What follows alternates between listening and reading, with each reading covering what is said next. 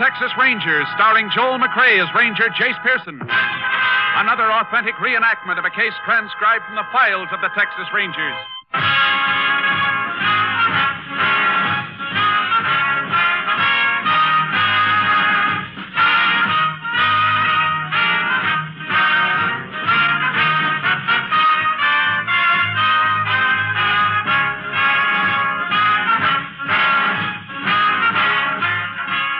Names, dates, and places in the following story are fictitious for obvious reasons.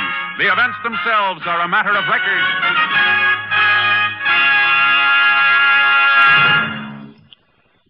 You know, when Thursday rolls around, it'll bring more top radio entertainment to you over these NBC stations. Thursday starts right off in high gear with Robert Young starring as heroic and harassed Jim Anderson of Father Knows Best. The Andersons are just like your family, but funnier, for the head of the household can get himself involved in situations that take the concerted effort of wife and progeny to get unraveled. And usually Jim rises from the battle bloody but unbowed, and still firmly convinced that Father knows best. For adventure fans, Thursday holds the promise of top mystery listening also, as NBC presents Mr. Keene, tracer of lost persons, who matches his deductive reasoning against the violence and murder of crime. Later, join Jack Webb as Sergeant Joe Friday of Dragnet, the true story of your police force in action. Father Knows Best, Mr. Keene, tracer of lost persons. Hear all these and more Thursdays on NBC. Now back to Tales of the Texas Rangers. And now, from the files of the Texas Rangers, the case called Blood Trail.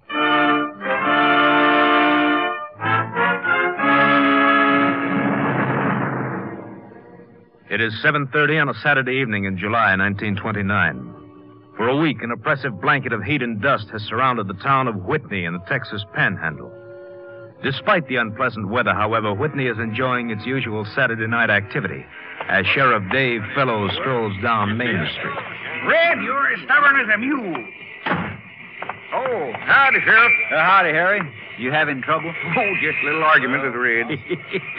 Another one? Well, he's just plumb stubborn. Won't admit nothing. Well, what won't he admit this time? Well, it's like this. I've been living near Whitney 40 years now. Been around the Panhandle all my life. And I say this is the hottest July since '02. And Red says different, huh?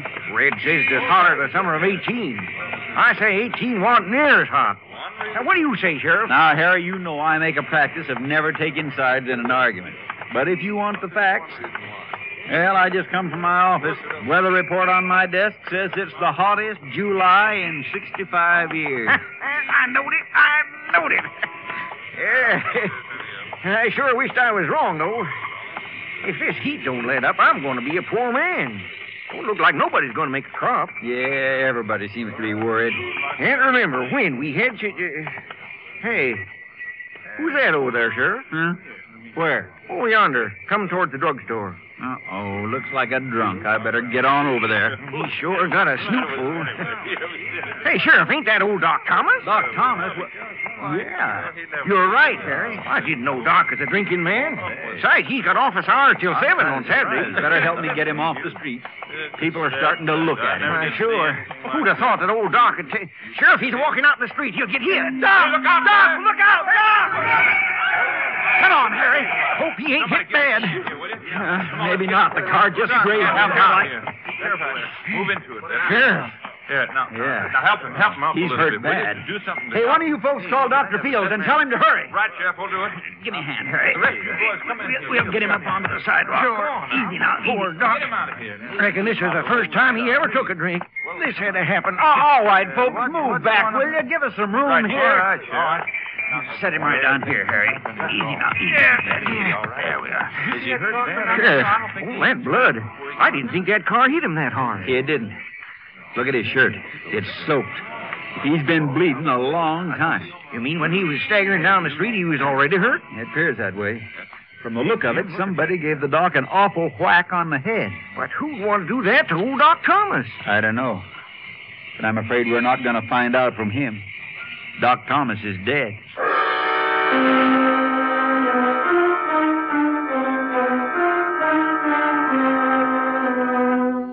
It was easy for the sheriff to trace Dr. Thomas's path before he was hit by the car. Drops of blood on the sidewalk led directly to the doctor's office on a side street, 4 blocks from the scene of his death. The sheriff called for a Texas Ranger. Ranger Jace Pearson was assigned joining the sheriff outside the doctor's office at 5 o'clock Sunday morning. Sorry I couldn't get here sooner, Sheriff. Austin told me you were the nearest ranger, Jace. But they said you were quite a piece away. Yeah, Wichita Falls.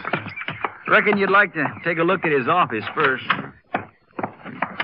This is the waiting room. Not much to see here.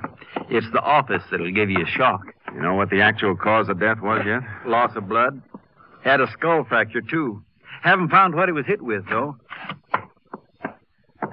Look at there, Jace. Some mess. Not a stick of furniture left in one piece. Look out for that broken glass. Never would have thought old Doc Thomas could put up such a fight. Didn't he ever have a nurse here with him? No, I figure he couldn't afford it. Treated everybody, rich or poor, the doc did, and didn't mind waiting to be paid. Did he have any money on him when he died? Oh, I don't believe it was robbery, Jace. He had about $15 in his pocket. Uh-huh. Well, the phone's ripped out.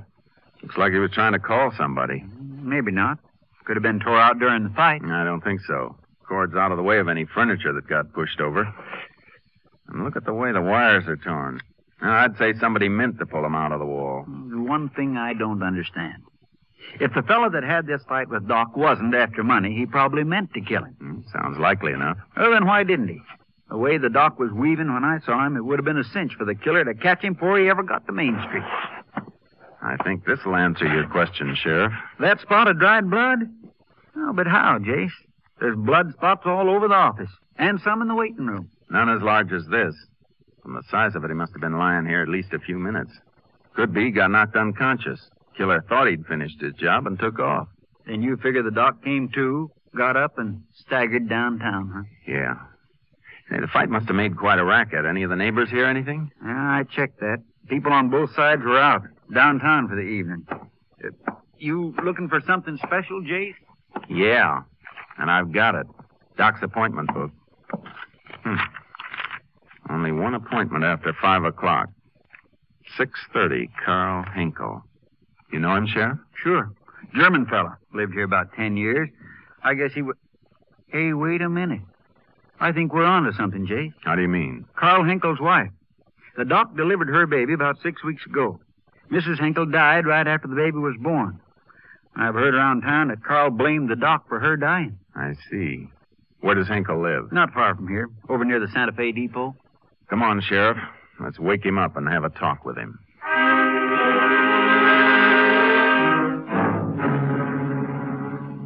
It was 6:10 when we reached Carl Hinkle's home. It was a small but neat frame house fronting the railroad tracks. Nobody answered our knock, so we walked around to the back door. Hinkle was washing something out in a laundry tub on the porch. He was a big, blond man who looked at us stolidly as we walked toward him. Morning, Carl. Good morning. Carl, this is Ranger Pearson. He and I'd like to talk to you. Well, entschuldigen Sie bitte. I tie my hands. Pretty early be doing washing, isn't it, Mr. Hinkle? Yeah, I wash for the baby. Some of your own clothes there, too, aren't there? I wash for myself, too. You always do the baby clothes yourself, Carl? Well, nobody does for the baby but me. My wife is dead, so I got to do for the baby. Mr. Hinkle, did you visit Dr. Thomas last night? Oh, yeah. Why? Oh, I owe him money. I go to pay him. Every week I pay a little. You usually make an appointment just to pay him money? No. But you made a special appointment last night. Why? Why, I have an ache in my leg. I asked the doctor to fix it. So, why do you ask me these questions? Somebody murdered the doctor last night. Murdered? He was killed just about the time you were in his office. No, but I didn't do it. We're not saying you did, Carl. Yeah, but this is what you mean. I mean, what's what you think, now? Mr. Hinkle, your wife died while she was under Dr. Thomas' care. Yeah? Did you blame him for her death? He should have been more careful. Now I'm left with an empty house and an empty heart. If he'd been more careful, this wouldn't be. But you still say you didn't go in there last night and kill him. I went in there for the ache in my leg. What are you giving us, Carl? You in to get treated by a man you didn't trust? Well, with my wife, he made the mistake. For this, he'll be with me twice careful. You know, Mr. Hinkle, you were the last person to see the doctor before he was attacked. Nein, I was not. Then who was? Well, when I come from the office, a man sits in the waiting room. Do you know who this man was?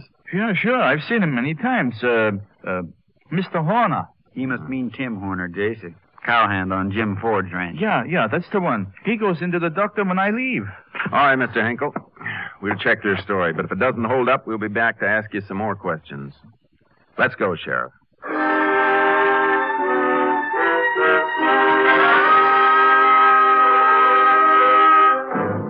We drove out to the Ford Ranch. It was a small place that had seen better days. The ranch house needed a coat of paint. Some rusty farm machinery leaned against the side of the barn, and an old jalopy sat next to the house. In a corner of the barnyard, a Mexican was hammering some crates together. As we approached, he started kicking at some chickens which pecked around his feet. Howdy, amigo. Buenos dias, senores. Chickens, they're always on the foot. One cannot even do the work. There. Can I help you, senor? Is Mr. Ford around? Pero no, senor. He's with the cattle. But he's going to be here any minute now. We're looking for a man named Tim Horner. Is he with Mr. Ford? Oh, I'm pretty sorry, senor. I only come to the rancho yesterday to help Senor Ford with the boxes, sir.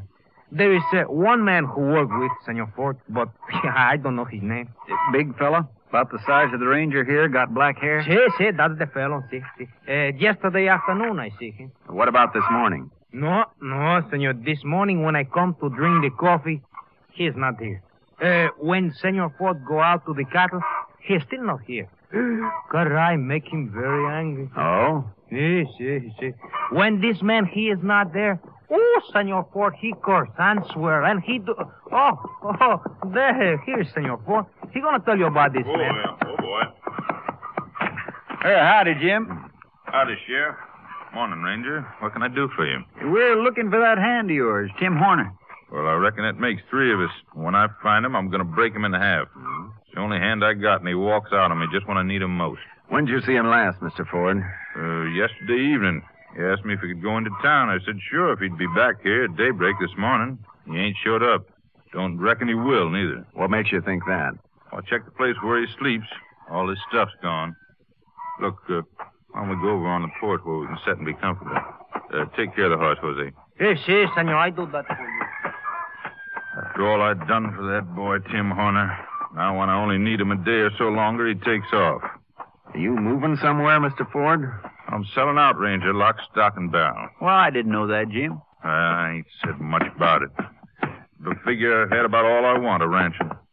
Party's been after me a long time to sell him the place. Here, sit down. Yeah.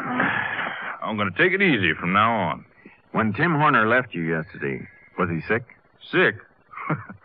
That boy never had a sick day in his life. He was just lazy, that's all. Hey, how come you're so anxious to find out about Tim? A doctor in town by the name of Thomas was murdered last night. Oh, yeah. I heard about old Doc Thomas. It's too bad. He was a fine fella. Well, what's that got to do with Tim? We're pretty sure Tim was in his office just about the time Doc was slugged. That's so. You think maybe Tim was the one that killed him? We don't know yet. But his skipping out's not going to help him any. No, I don't reckon it will. You just never know, do you? Now, who'd have thought a boy I had working for me was a killer? Well, I sure hope you find him. We will. Come on, Sheriff. Let's get back to town.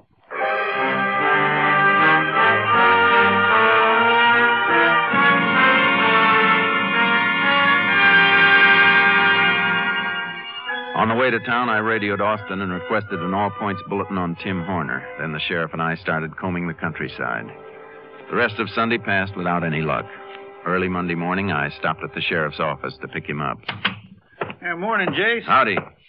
We didn't get an awful lot of sleep last night, did we? We'll make up for it after we get Tim Horner. Yeah, but when that's going to be, I don't know. Appears like he just plain disappeared. That's one thing people can't do, Sheriff. Sometimes they take a little longer to find, but sooner or later they turn up. You ready to get moving? As soon as I finish marking these last two reports.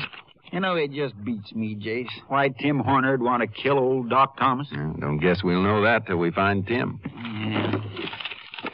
Well, I reckon I'm ready. Where you want to start today? How about the Stony Creek section? Suits me. Just a minute, Jace. Sheriff, fellas. Yeah? You did? Where? Yeah. Yeah, we'll take care of it. Well, you were right. Tim Horner's been found. Good. They're bringing him in? We have to go get him. He's dead.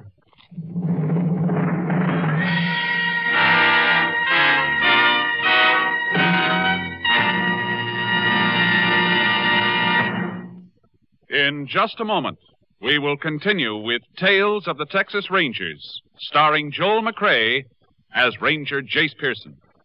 America needs more nurses. Nurses are a vital factor in our country's all-out defense preparations. And in addition, hospitals and clinics, growing by leaps and bounds, have an ever greater demand for trained staffs. All this spells opportunity for you if you are a young woman looking for a good career. It means a secure job at good pay, a chance to serve your community in a fine profession. Your nurse's training will provide you with a first-rate education, too, at far less than the cost of 4 years in college. You'll study interesting subjects such as psychology, chemistry, anatomy, and child care. And when you receive your nursing degree, you can choose from among the wide variety of interesting fields open to nurses. You can enter the armed forces with the rank of lieutenant. You can choose hospital or private duty, industrial or public health nursing, the airlines, or the Veterans Administration. Start now on a good career of which you can be proud. Visit your local hospital and learn about the opportunities open to you in the field of nursing.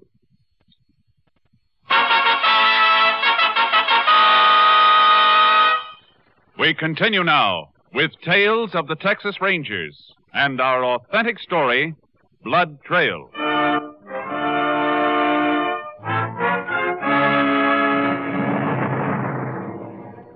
Tim Horner's body had been located 10 miles out in the brush by 2 boys on a camping trip. We drove within a mile of the spot where a highway patrolman was waiting with the boys. The youngsters pointed out where they'd found the body. We left them with the patrolman and then took horses the rest of the way. You reckon Tim got scared and took his own life, Jace? That's something we'll know pretty quick. There's the 3 big boulders, Jace. Just like those kids said. Yeah, it must have been their campfire off to the left. Ooh, Charky. Ooh. It sure is a wild spot. Hadn't been for those kids, we might never have found him. Uh-huh. Should be right around this middle boulder from what those kids said. Jace. Yeah. Pull that brush away from him, Sheriff. That's the man we've been looking for? It's Tim Horner, all right. Shot twice, through the chest. At close range. Look at the powder burns. Let's turn him over. Uh-huh. Well, we can be sure of one thing, Sheriff. He didn't kill himself. How do you figure that? No blood on the ground, so he wasn't shot here. Whoever did it carried him out here after he was dead. He sure went to a lot of trouble. He probably figured it was worth it. Almost was, too. See what you can find in his pockets. All right. Wallet. A little bit of money. Hey, Jace, look at this. Box of pills. Reckon Tim was ailing after all. Could be. Yeah, but Jim Ford said Tim hadn't been sick. Jim Ford could have been wrong. It's a cinch there's a tie-in between this murder and Doc Thomas getting killed. If we find out what kind of an ailment Tim had, we might get a lead. But how do you figure to do that? Tim ain't going to do any talking now. Maybe he will, Sheriff. What's on your mind? Autopsy? Let's get moving. We got a lot to do.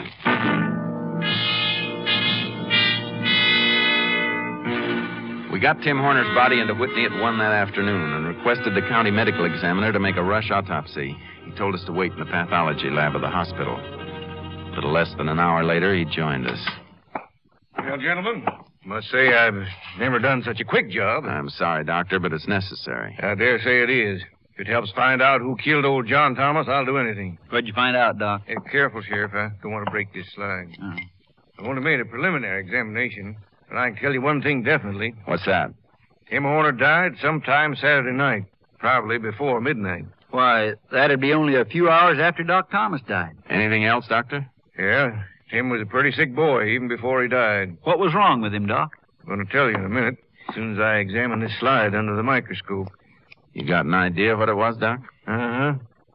On this slide is a section of the dead man's spleen. It was very badly diseased. Could mean any number of things. As soon as I get it set here.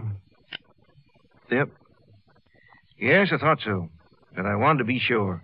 You know what it was now? It was anthrax. Anthrax? Huh. But that's a cattle disease. Also found in man. Contracted from sick stock and from contaminated ground. Does that help you, Ranger? Maybe. It might just clear up our whole case. I don't follow you, Jace. I'll explain on the way. Thanks, Doctor. You're welcome. Jace, where are we going? Out to Jim Ford's ranch. Jim Ford? You think he's the man we're after? Look at it this way, Sheriff. If Tim Horner had anthrax, chances are he got it from sick cattle. Maybe from burying them at the place where he worked. You mean Jim Ford's cattle are sick with anthrax? It won't take long to find out, but I think they are. Say, that could explain why Jim was so anxious to sell out all of a sudden. Right. And why he couldn't let anybody discover his stock was sick. Otherwise, it'd have to be destroyed and he'd lose everything. So the way you figure it, Tim knew the cattle had anthrax, but he didn't know he had it. Until he saw Doc Thomas. And once Doc knew there was anthrax around, he was bound to report it. Well, how would Jim find out about that? Could be he picked up Tim at the Doc's office. Found out he had anthrax. Yeah. And that might be why he had to kill both the Doc and Tim to keep them quiet. Something like that. Now I understand why you're pushing that accelerator so hard. Jim would be anxious to get his money for the property as soon as possible and then beat it. If he hasn't already. Or suppose he is gone. Let's find out first.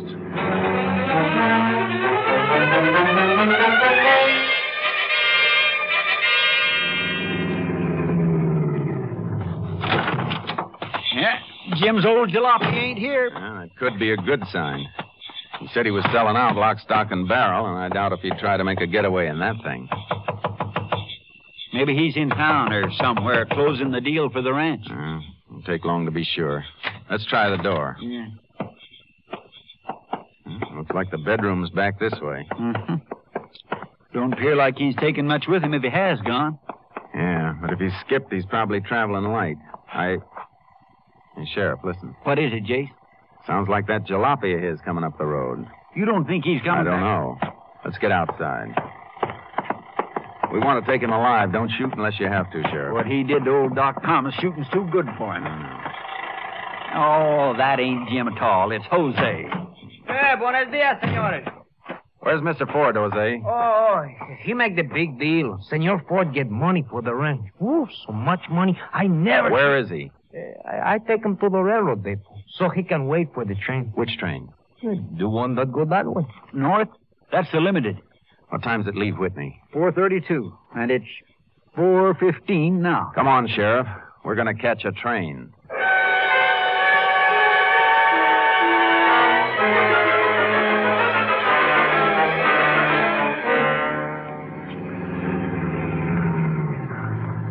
I don't know if we can make it, Jay. She's just pulling out. Come on. I don't think we'll catch her. We'll make it. Hey, Porter, don't close those doors. Hold it. Grab for that railing, Sheriff. Got it! Can you make it, Jace? Yeah. You know, this ain't the easiest way to board a train. Keeps you young, Sheriff. You ready to go? Yep.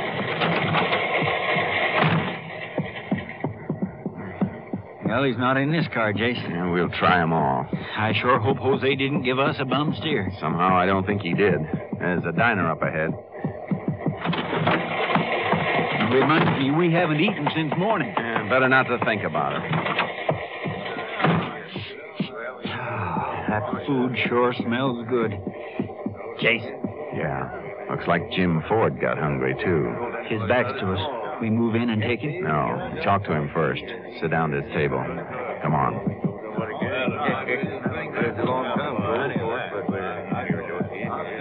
Howdy, Jim. What? Mind if we join you, Mr. Ford? Well, no. Sit down. Didn't know you fellas were traveling north. Neither did we till a few minutes ago. How about you, Mr. Ford? Well, me, I sold my ranch like I said I was going to do. I don't mean to get nosy, Jim, but how much did you take for the ranch? I don't mind telling you, Sheriff. $16,000. A little expensive for run-down property and sick cattle, isn't it, Mr. Ford? What are you talking about, Ranger? Tim Horner had anthrax. He got it from your cattle. Why, you're crazy. Not as crazy as you for thinking you could get away with killing Doc Thomas and Tim Horner. Well, can you prove that, Ranger? I think so. And we'll start with this. Hey, what are you doing? Just taking the gun out of your shoulder holster. So big I couldn't miss it. Well, Ranger, you got my gun. You still can't prove nothing. I won't have to. We got a ballistics lab for that. While we're waiting for the lab report, you'll cool your heels in jail. Oh, on what charge? You can't hold me until you get some proof. That's right. And in the meantime, we're holding you for carrying a concealed weapon in a public place. Why, What table, Jace? He's going out the far end. Don't fire too many people. Grab him, Jace, grab him. I got him. Let me go. Take it easy, Ford. You'll get off soon enough. Then you'll take another little trip that ends in Huntsville.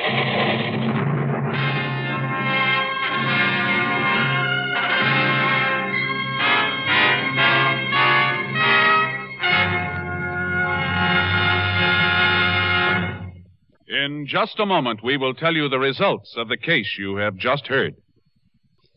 There's more good radio listening Wednesday night on NBC. Wednesday, come to Ivy College in the town of Ivy, USA. Yes, walk the pleasant campus of Ivy College with Mr. and Mrs. Ronald Coleman as Dr. and Mrs. Hall of Ivy. There's adult comedy and heartwarming human philosophy in each sparkling broadcast of the halls of Ivy. Then, Peavy, Gildy, Judge Hooker, Leroy, and all the gang bring you a half hour of mirth and music with the one, the only, the great Gildersleeve. Later, Groucho Marx is your genial paymaster of ceremonies on You Bet Your Life, radio's merriest quiz show.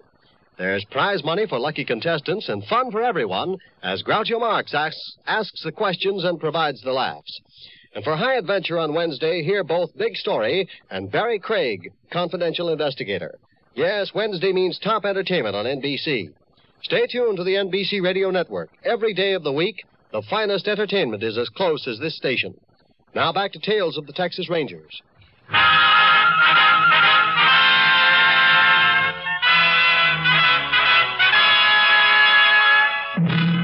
And now, here are the results of the case you have just heard. Ballistics evidence proved conclusively that Jim Ford had killed Tim Horner. He was tried and convicted of first-degree murder. 10 months later, he confessed to the killing of Dr. John Thomas with a paperweight from the doctor's desk. Jim Ford died in Huntsville Penitentiary of a kidney disease on June 17, 1930, just 20 days before he was due to go to the electric chair. Next week, Joel McCrea in another authentic reenactment of a case from the files of the Texas Rangers.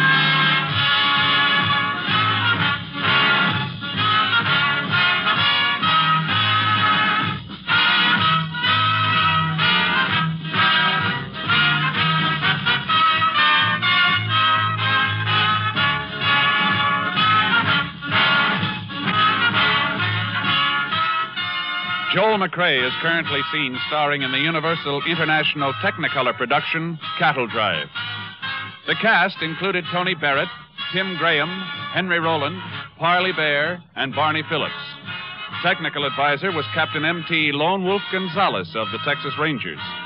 This story was transcribed and adapted by Charles E. Israel, and the program was produced and directed by Stacy Keach. This is Hal Gibney speaking.